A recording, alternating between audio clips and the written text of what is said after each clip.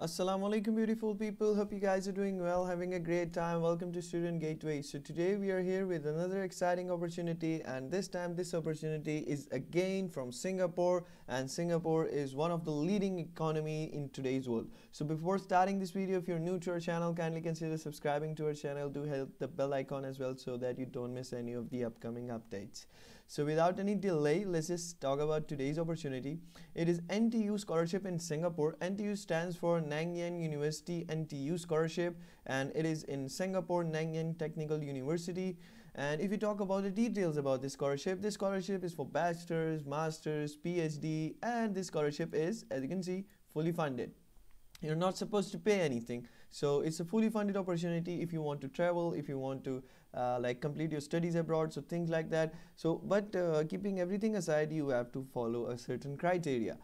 So if we talk about the details, world university ranking, Singapore University is ranked 11th in the world and 3rd in Asia. All academic fields and majors are available at this university. So basically it's a top ranked university, I would say.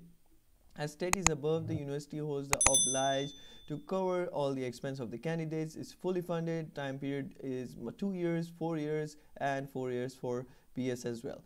So if you talk about the details about this scholarship, Singapore Nanyang Technical University, bachelor's, master's, PhD, fully funded. If you talk about the deadlines about this scholarship, it is 31st of December for graduates, 19th of March for bachelor's.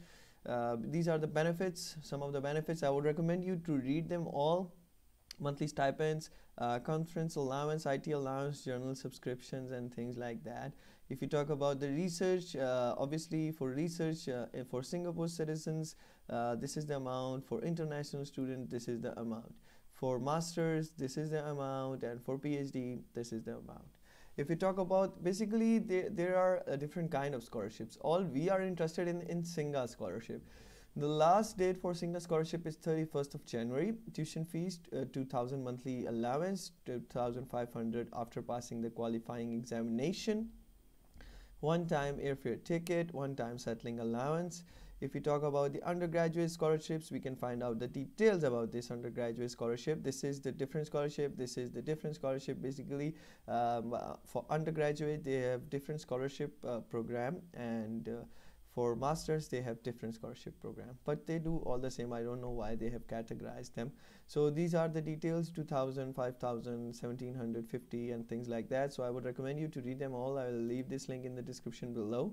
And this is another scholarship for undergraduate. This is another scholarship for undergraduate. Choose the one which is best for you. We would recommend you to go for Singa. Singa is for masters, and these are the scholarship for bachelors. And if you talk about the fields of studies available, these are the list of programs right here, as you can see, and these are the list of programs in undergraduate. If you talk about the eligibility criteria, open to all national and international students. Successful awardees should read a full-time undergraduate course of study. The scholarship will cover study years at NTU, excellent records, strong leadership qualities, and must hold a bachelor's degree. Basically, they are talking about, like, for example, you want to apply for bachelor's, you should have a 12th grade standards education completed. If you're applying for masters, you should complete bachelor's studies. If you're applying for PhD, you should complete your master's degree. So they're basically trying to say that.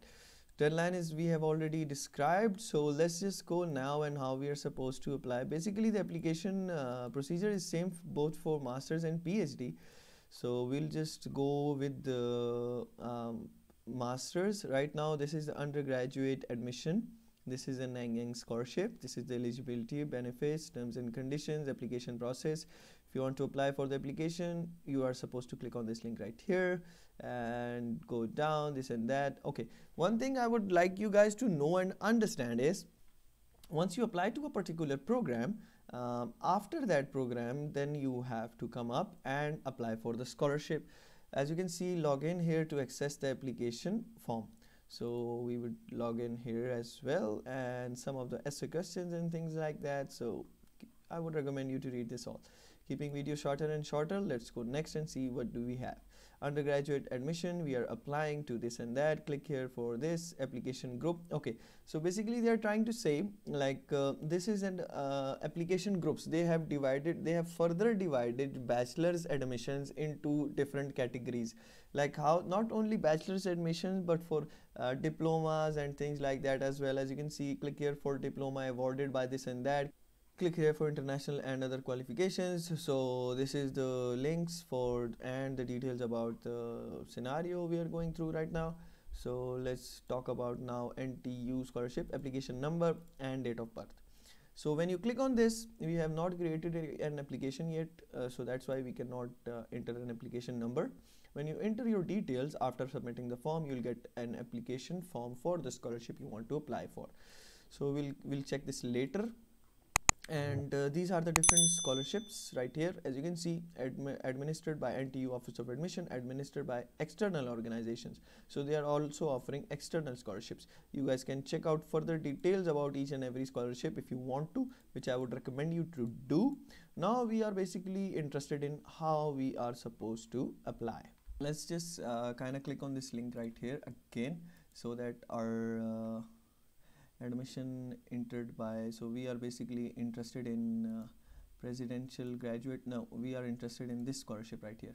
So when we click on this link, this page will come up right here in front of you. We are interested in application procedure. So one thing I would like you to keep in mind is GRE, IELTS, TOEFL and these kind of tests are optional. However, do note that you may be requested by the university to submit satisfactory scores as part of the university admission requirement. So you have to keep that in mind. So how we are basically supposed to apply, you just need to kind of click on this link. This page will come up in front of you. I have already created an account right here. You can easily create an account, so like by entering your details, invalid credentials. So let's just come up with this and let's go now. So as you can see right now, the application process is right here in front of you. So when you click on these links, apply to scholarship or apply to my application right here. So we are interested in apply to my application, and when we click on my application, this page will come up right here in front of you, and you are supposed to read this. I would recommend you to read these pages right here. So when you click on that link, this page will come up here right in front of you. Important notes, terms and conditions, relevant documents. So I would recommend you to read them all, and you can easily go for fakes if you would like to, and if not, let's just start our application procedure. I cannot go next, but if you talk about the personal info and things like that, as you can see right here, you should enter your credentials, education details and languages, career, research, essay. I would recommend you to work really hard on your essays and answering those questions, motivational letters, statement of purpose, whatever they require. So by that time, I think you have a lot of time for the deadline. If you can see the deadline right here, it is 31st of December and 19th of March, so you have a lot of time. So I would recommend you to work really hard on that. And if you talk about the bachelor's application procedure, bachelor application procedure is the same for research scholarship, graduate scholarship, and these are the scholarships by external organizations. But for talking about the international applicants, these are the scholarships we are interested in. So if there is still any questions or doubts or difficulties, you guys can contact us in the comment sections below. Thank you so much for watching and best of luck.